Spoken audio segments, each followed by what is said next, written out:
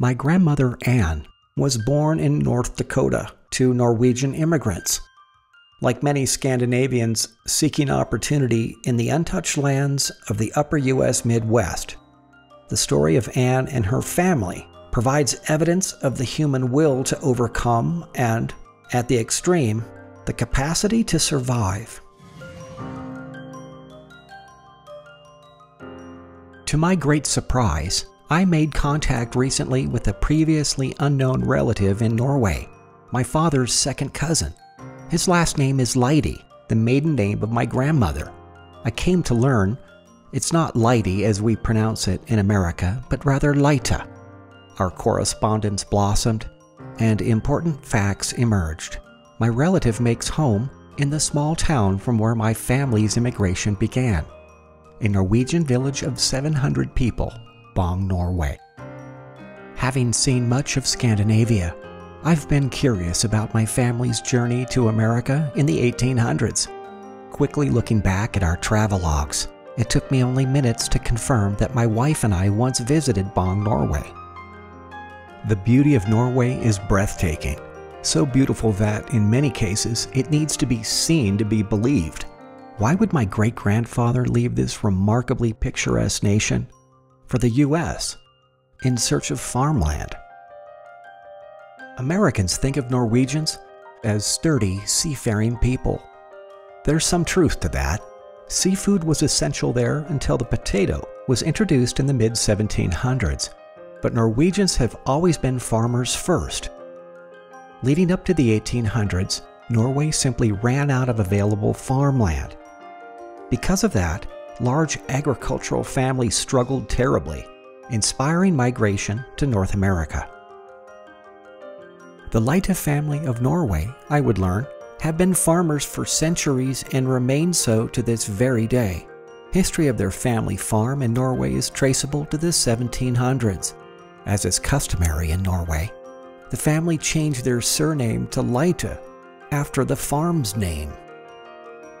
The word Lie-tah translates to a place where you can see far, and from Old Norwegian as hill or elevation. Appropriate here, the river Benya, with its trout, pike, and whitefish, cuts peacefully through the valley beside the farm, where no land formation interrupts the spectacular view. Coincidentally, 20 years ago, my wife and I drove along the Benya River and by the Lie-tah farm. Unknown to us at the time, it's from this place that my great-grandfather's journey to America began and where shocking events unfolded in the opening days of the Second World War. In 1863, U.S. President Lincoln signed the Homestead Act, giving 60 acres of land to a man or woman at least 21 years of age. It was required that a house be built on the land, measuring at least 10 by 12 feet. At least 10 acres needed to be under cultivation. The applicant was to live on the property for 5 years to gain ownership. The Homestead Act drew people to America in search of new beginnings. The dry, semi-arid land of the Dakota Territory, known then as the Great American Desert, was promoted with the promise that rain follows the plow, one of many discredited climate myths pushed by the U.S. government on unsuspecting immigrants. At 29, Hans Lie-tah immigrated from Norway with his older sister Marit, along with her husband Mikkel Iversen and their children, in June of 1883. They landed in New York Harbor some 20 years after the first Norwegians arrived. My great-grandfather's new home would be in a rural farming county inhabited almost exclusively by Norwegian settlers, a 2-day horse and buggy ride from Grand Forks, North Dakota. 4 years after he arrived, Hans Lie-tah purchased a farm from his sister's brother-in-law, a Norwegian homesteader. After 6 years as a bachelor farmer, Hans would propose marriage to a pretty Norwegian immigrant. Kari would become his wife in the spring of 1892. He was 38 and she 30. Together, they would bring 4 children into the world, one of them my grandmother. Change came slowly to the prairie, but fate would pounce swiftly. 9 years into their marriage, Kari Lie-tah would become ill and pass away a week after her 38th birthday in the dead of winter. Cause of death? Unknown. Pneumonia, flu, and tuberculosis were the leading causes of death at the time. Kari left 4 young daughters, 7, 6, 4, and 2 years of age. My grandmother Anne was the 4-year-old. There was no obituary because there was no newspaper. Their town's weekly newspaper began circulation 5 years later in 1905, published once a week.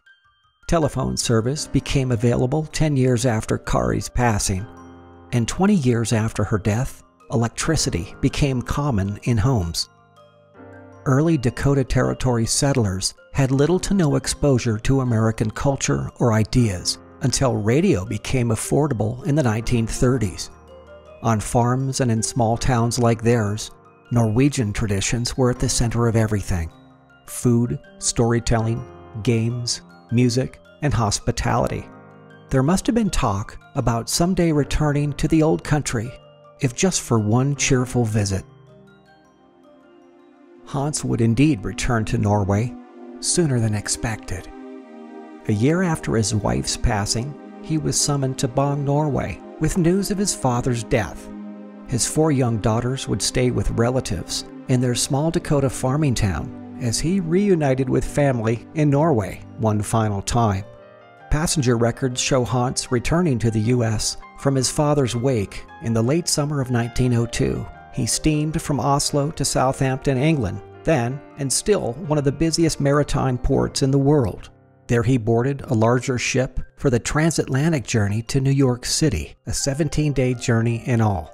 The ship's manifest listed him as a 47-year-old unmarried U.S. citizen farmer from North Dakota returning home, traveling in third-class accommodations. Because of the timing, he would miss his first wheat harvest in 20 years. Hans was reunited with his daughters and continued working his farmland. But after a few years as a single-parent farmer, he'd had enough. He leased his farmland and moved 3 miles into town, where he purchased a small house. His 4 daughters would attend school and be closer to their friends and cousins. But soon after moving to town, the unwelcome hand of fate would strike again. His eldest daughter would swiftly become ill and succumb to pneumonia. Ulina, a brilliant and engaging child known to her friends as Lena, would live just 12 years. Then, unthinkably 5 years later, Hans's second daughter, Gina, then 15, would also pass. The newspaper reported she died at home in the morning of consumption, adding she was another bright flower who will be greatly missed by all who knew her. She was buried on Christmas Eve, with her gifts still under the tree. These sudden and crushing losses are likely the reason for my grandmother's melancholy around Christmas time, even in her final years.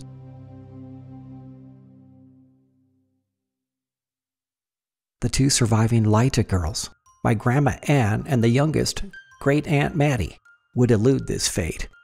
They would live long and interesting lives. So would their father Hans. Remarkably, he lived to be 88 years of age, passing in 1943 in the small North Dakota town that for 60 years he called home. Those who knew him recalled Hans as a tall, strong-handed man with sky-blue eyes and a colossal mustache, common for gentlemen of the day. He was quiet, an observer, and a careful listener. He read and reread the Norwegian language newspapers published weekly from Grand Forks and Minneapolis. He loved his pipe tobacco and was never without a small paper bag of strong peppermint candy to share.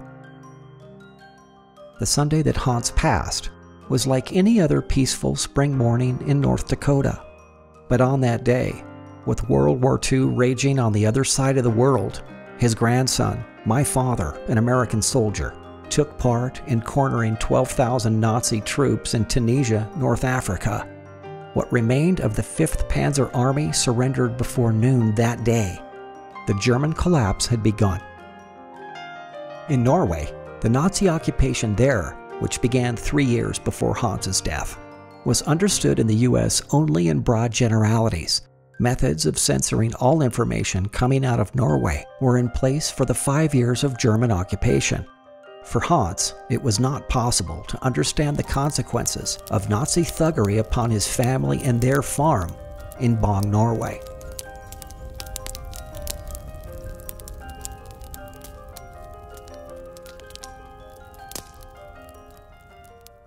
Germany invaded Norway in an early performance of what would become World War II. The reasons for the invasion were twofold: to secure ice-free harbors for its naval forces to control the North Atlantic, and to gain access to improved supply routes to Swedish iron ore. The occupation would prepare their cold-weather troops for the forthcoming invasion of the Soviet Union.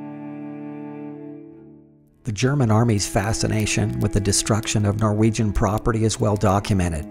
Entire towns were sadistically burned to the ground by gleeful, rampaging soldiers.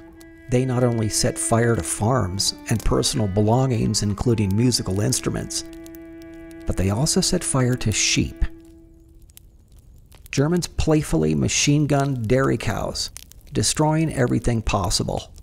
In the first 2 months of occupation, Nazi fire patrols burned 11,000 homes and 6,000 farms, hundreds of shops, factories, schools, lighthouses, and dozens of Norwegian churches and hospitals.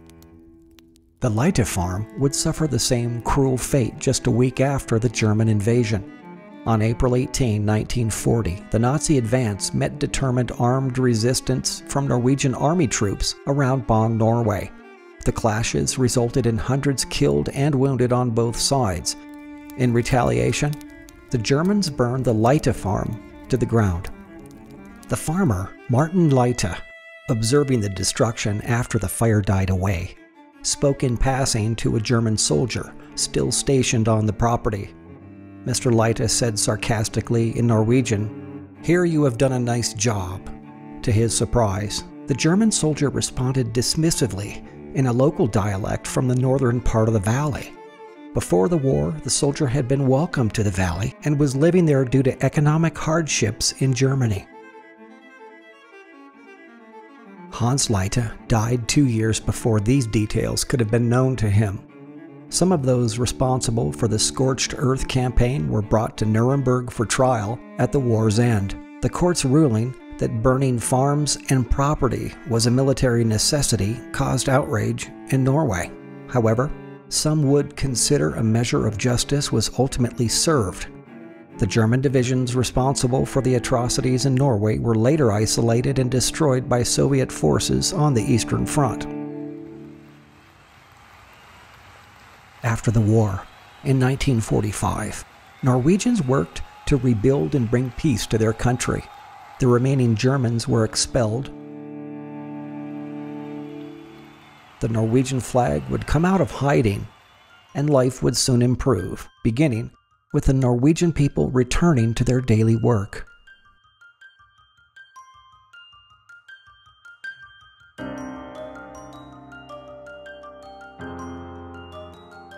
My grandmother Anne, whose birth name was Anna, was a kind and gentle soul. A laborer working the property next to her father's North Dakota farm caught her eye in 1916. My grandmother fell for Jakob, a determined 24-year-old legal immigrant from Norway. A courtship developed, which materialized in marriage and the birth of their first child, my father, in the summer of 1918. Jakob's family name was Nilsson. He immigrated from Norway at the age of 16. Sent to the U.S. because of food shortages on the Norwegian island of Bolga, and with the recent death of his mother, a sponsoring family in the U.S. agreed to take him, and Jakob took their surname as his own, later becoming a naturalized American citizen. Together, Anne and Jakob, later known as Jack, would have 3 children, my father Clayton, Artis, and Eleanor, all of whom were immensely proud of their Norwegian heritage. My grandmother Anne was forever captivated by stories of her parents' homeland. Her husband Jack spoke of Norway in his native tongue, as did many people around them. Jack, who to the end retained a trace of his Scandinavian accent, would pass away suddenly at the age of 57 from a heart attack. 20 years after his untimely passing, her chance to visit Norway would come, the chance of a lifetime. Anne would accompany her sister Maddie to the land of their parents.